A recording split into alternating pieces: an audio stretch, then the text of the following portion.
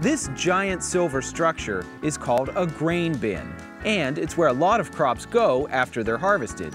This particular one can hold about 8,000 bushels or 220 tons of corn.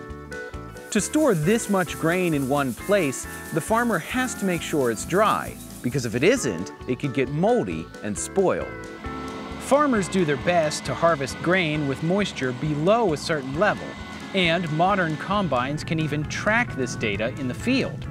But sometimes the weather or other conditions don't cooperate. Thankfully, grain bins are designed to help dry things out. Now, before we look inside, I need to mention that grain bins can be extremely dangerous because it's possible to get trapped in the grain and suffocate. Only a farmer or a trained professional with safety gear should ever enter a grain bin, which is why we're staying on the outside and looking in with our cameras. After the farmer fills this bin, a giant fan connected to a heater forces hot air through tiny holes in the floor and up through the grain, drying it out. It's really loud!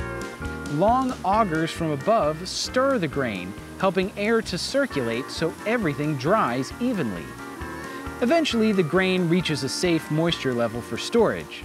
And when the time comes, the bin is emptied by an auger built into the floor.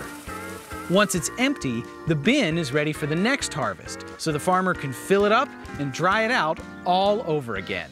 And that is the way it works.